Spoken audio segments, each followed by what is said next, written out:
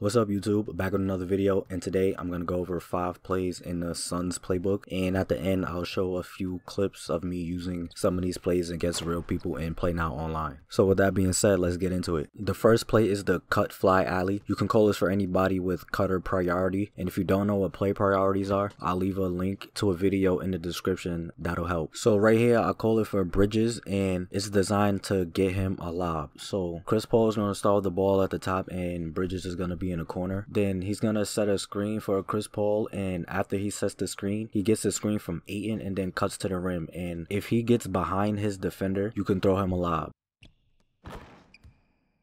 And if he's not open for the lob, you can just hold the ball and choose to either take a screen from Ayton or Kaminsky, both of which honestly aren't all that great, but they are options. So this play is pretty good, and it's one of the few cutting plays that actually work as far as I can tell from my personal experiences. And I remember this play from last year, and I feel like it was more consistent last year than it is this year, because there will be times where the defender just doesn't get hit by any of the screens, and so he's not able to get behind his defender for the lob. That'll happen quite a bit, but you'll still get a lot of lob opportunities. The next play is the quick 5 rip hammer. You can call this for anybody that has 3-point priority, and it's designed to get you a 3 in the corner.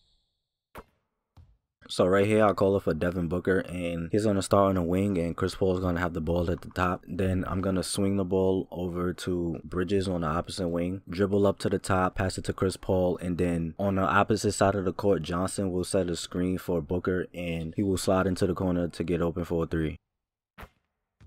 So I really like this play, and it really catches people off guard because they're not really paying attention to the other side of the court. They're paying attention to you. So when you throw that pass, they just have to hope that the AI gets over the screen and contest, because there's no way that they'll be able to do it, and they're usually not expecting you to do that. This play is also pretty useful against the 3-2 zone, because in the 3-2 the corners are pretty exposed, so you can run this and get a lot of open looks. And I'll show some clips of me using this against a 3-2 in the practice, but I also have a clip later on in a real gameplay where someone was playing 3-2 against me and I used this play. The next play is the quick horn slice. You can call this for anybody that has 3-point priority, and you'll get 2 opportunities for a wing 3. So right here I call it for Devin Booker, but Bridges will be the one to get the shot in the first option. So I have the ball, Chris Paul at the top, and I pass it to Johnson on the elbow. Then Ayton and Paul will both set screens for Bridges, and Bridges will come out to the wing, and if he's open, you could pass it to him for a 3. Now in the second option, Booker will be the one to get the shot. So again, I have the ball, Chris Paul at the top, and pass it to Johnson on the elbow. Then Paul and Ayton will both set screens for Bridges, but I'm not gonna pass it to him. I'm gonna just hold the ball, and then they'll set screens for Booker, and he'll come out to the wing and get open for a 3. And this play could also be pretty useful against the 2-3 zone as well. Just make sure you hold the ball long enough. So I pass it to Johnson, I hold, and then I start backing down John Wall. And I'm only doing that to like get him out the play, because if I back him down, that leaves Oladipo having to guard both Booker and Bridges on the 3-point line. So as the play develops, I wait for Bridges to move over, and I pass it to him for a wide open 3. So I really like this play, and it's very consistent. It's probably the most consistent play in the playbook. Whether it's your first or your second option, someone gets open a large percentage of the time. And I also like it because it has good counterplay to it. And when I run plays against people online, they start to notice it, and even though they don't know the play that I'm running, they'll start like following people around. So like if I'm calling a lot of plays for Devin Booker, they won't really know what he's about to do or like what type of screens he's about to come off, but they can guess that I'm calling something for Devin Booker, so they'll like follow him around, and then I get a shot for Bridges in this case. Or maybe they think the play is for Bridges, and then I hold the ball and the play is for Booker. So I like it in that aspect because you can counter people that's trying to overplay and cheat the play. The next play is the punch 35 rip. You can call this for anybody that has post up low priority, and even though it's a post up play, I like using it to get a corner 3. So right here I call it for Ayton, but Booker is gonna get the shot. So I have the ball, Chris Paul on the wing, and Ayton comes over to set a screen, and as he does that, Booker will run baseline through 2 screens, go into the opposite corner, and get open for a 3. So I like this play. Corner threes are always good, and it can also be very effective against a 3-2 zone. And the last play is the ISO 12 rip. You can call this for anybody with isolation priority, and it's designed to be an isolation, but I like using it to get a mid-range shot. So right here, I call it for Devin Booker, and he's going to start on the wing, and Chris Paul is going to have the ball. Then Booker will get a screen from both Ayton and Johnson and get open in the mid-range area.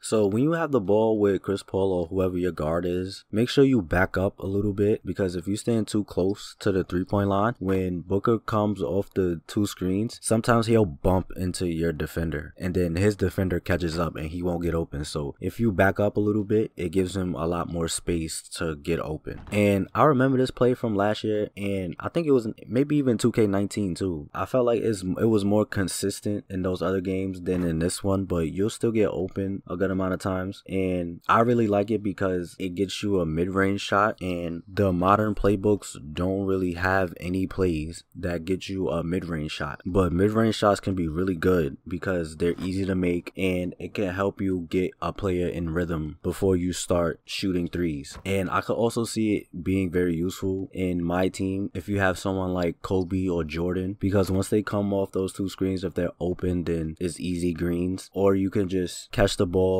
go baseline, shoot a fader, or catch the ball, take 1 dribble, do a spin jumper, or you could just hold the ball, back them down, and do a post fade. So that's pretty much it for all the plays. And the Suns have always had a pretty decent playbook, but this is the first time that I've actually made a video about it, and so I hope this helped you. The rest of the video is just clips of me using some of these plays against people in Play Now Online. So I hope you enjoy, hope the video helped you. Thanks for watching, and stay tuned for more content. 2.5 minutes in. Kaminsky outside. Pass to Bridges. Outside Paul. For 3, Booker. Let's go, Book. Hitting his 3rd shot. Boy, if Rui Hachimura can consistently make 3-point shots, he becomes that much more dangerous. Pass to Booker. The Wizards making a switch here.